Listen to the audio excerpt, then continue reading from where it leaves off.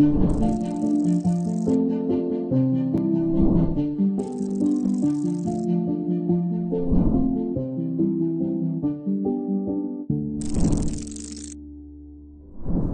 to Into the Depths, a new podcast from Rockwell.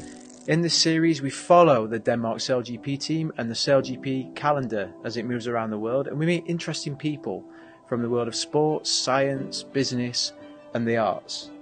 Which brings me on to our guest today. I'm very happy to welcome Alex Hogh. That was very good. I've been practicing. That was very good. I've been practicing the pronunciation. Danish actor, you may recognise him from the series Vikings. Absolutely. And Alex, it's great to have you here, but you almost didn't make it because you had a bit of an episode on the Danish SailGP team boat today. Explain a bit more. Okay, so you say episode. That sounds like I did something I wasn't supposed to, and that's absolutely true. You know, I was supposed to stay on the boat, and I almost didn't. So let's rewind a little bit. Yeah, so let's do that. You got a call, I don't know, maybe a few weeks ago. Yeah. With a unique offer. Explain kind of how it came about. A special prize just for me. Yeah. As a very unique offer to come and to be essentially a guest of the SailGP event, and to because I'm kind of established, not just in Denmark, but in the global world, and it would be a perfect match for me to come, learn some more about the sport, and also just with my photography hobby that I have, be able to take some great photos that I'm going to do tomorrow of the amazing race, and combine those two things and create some great content. And I was like, hell yeah, I would love to do that. Sailing's huge in Denmark. Did you grow up sailing? Have you done other types of sailing? Actually, not that much. Okay. My old grandpa, he had a boat, and I remember very clearly being on that boat and experiencing. Oh my God. Which just had a little bit of beer. Experiencing the being on water for the first time, and I remember I loved it, and there was a strong connection to that.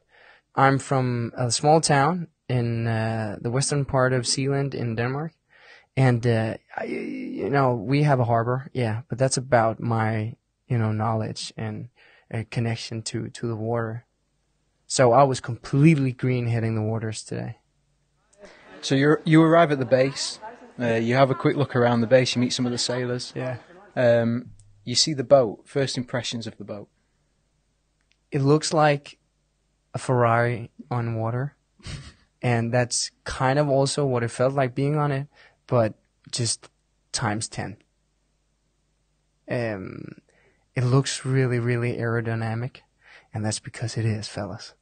And that's what I've learned. It's like I saw one of the right when I came. I saw one of the, I don't know if you call it wings, but it's carbon fiber, aluminum and carbon fiber, and it's so sharp apparently that they had to put on some safety for the edge of it, because somebody told me I'd been there for like 10 minutes.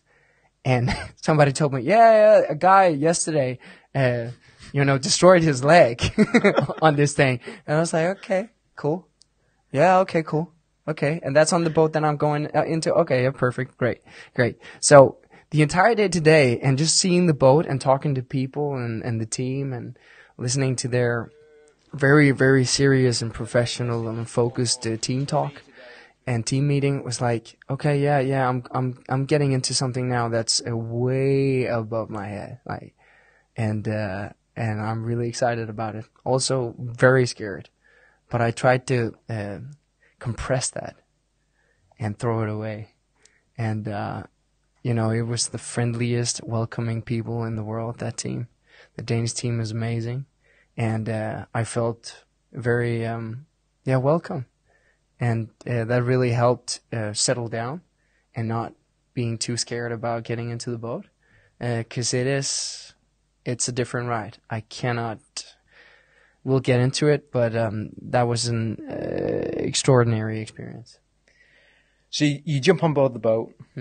Be honest, how are you feeling? You're a bit nervous. I'm a bit nervous because everybody's telling me, "Oh yeah, oh yeah, oh this is your first time. You've never sailed before. Okay, and then they laugh and leave, and I'm like, what? Everyone was talking about how good of a day it was. Yeah, you picked a good day, and that kind of meant you're in for a treat. So you're on board. You're behind Nikolai, the driver of the boat. So he's the guy on the wheel. Yeah, super nice guy. Yeah, so cool, calm and collected.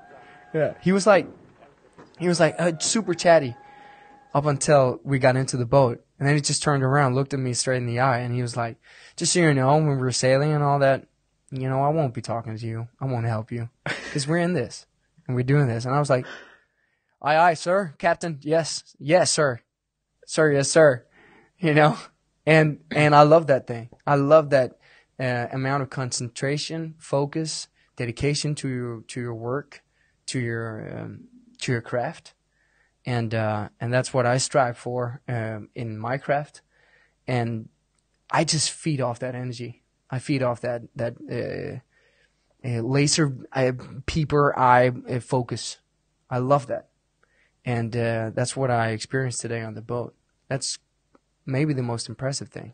It's just a privilege to be a part of that and experiencing elite people perform at the highest level, and it's just a privilege to be able to be a fly on the wall in that circumstance. Yeah. Or a fly hanging over the side of the boat in your case. Oh, I'm so happy you mentioned that. Perfect. Yeah. So. The experience of being on the F-50 was out of this world. I still have trouble describing it because there's nothing similar to it.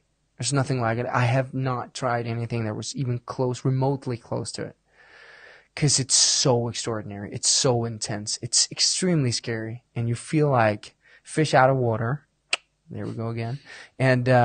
And because I'm green, I did not know what to do. All I was told was, hey, after the safety training, obviously, where, a guy tried to drown me 5 times and did not succeed, thank God. But being on that boat, all you're told is just follow the captain, follow Nikolai. And he's running fast. And he's getting out in and out of that hole in the boat like it's nothing. And it is. It's really something. The first time we had to turn, very vividly, I was like, okay, yeah, so here we go. Just thrown into it. And that was a great part of the experience as well. And I saw myself from the outside, even with everything going on, the elements going on and all that, and 50 miles an hour or whatever it was. And I saw myself from the outside crawling like a little kid, like a little infant, trying to get to the other side. And Nikolai was already there. And 5 seconds later, I finally arrived. He was like, okay, all good. And they just, sailed away. And it took a few turns to get that thing going. And then, all it takes is another extreme turn, and you forget everything, and it just knocks you over.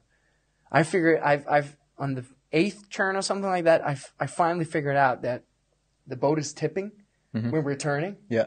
So we transfer weight from here, we're all on this side, and we run to this side while we're turning, or after we're turning, and of course that transfers the weight to this side. So when I'm running as the last one, I get all the weight here. So I did not realize, because everything is going so fast, I did not realize all the extra momentum that I was getting from all of a sudden running downhill. And, that just made me, not miss the hole, I should say.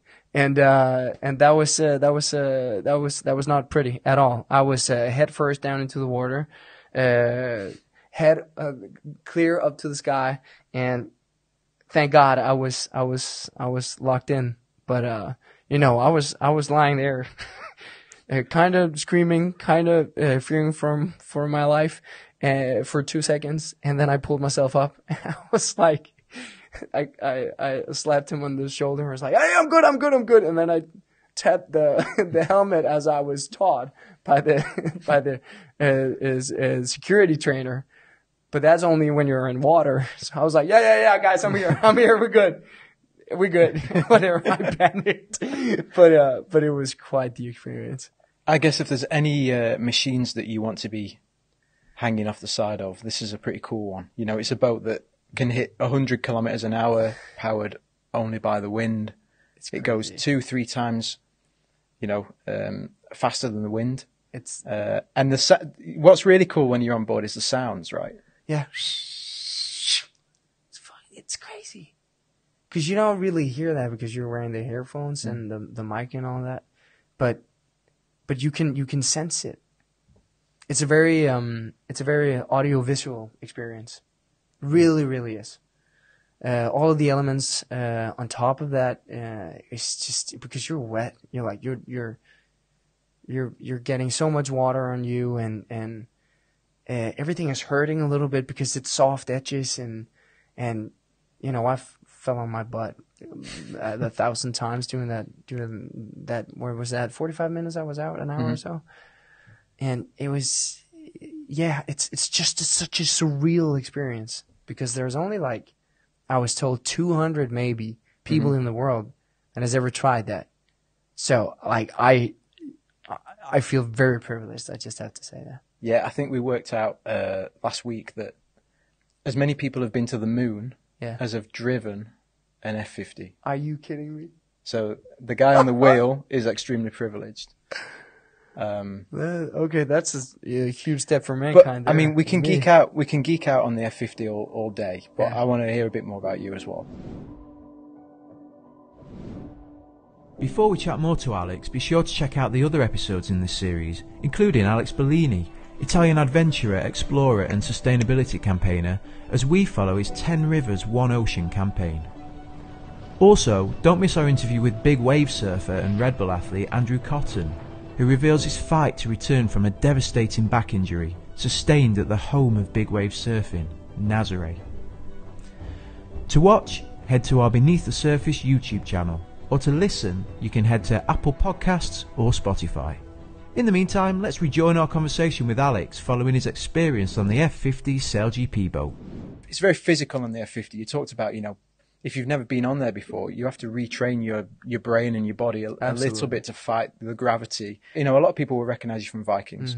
And I read that you had quite a stringent fitness program for that. So tell us a bit more about the kind of fitness programs that you would go through for something like Vikings. So for people who has not seen the TV show, my character Arvid the Boneless is crippled and suffers from something called brittle bone disease, or osteogenesis imperfecta in Latin, and that made me crawl every single day at work. Or when I finally got up and got what I called essentially the Forrest Gump legs, they weighed around 25 kilograms. Wow. So you know, every single day at work was not a walk in the park. And just like being on the F-50, that's not a walk in the park either. Wow. But I had to compensate because every single day at work was chest day, shoulders, arms. I was giving leg day like a crazy. And I shouldn't actually, when I did all the physical stuff and was training for that.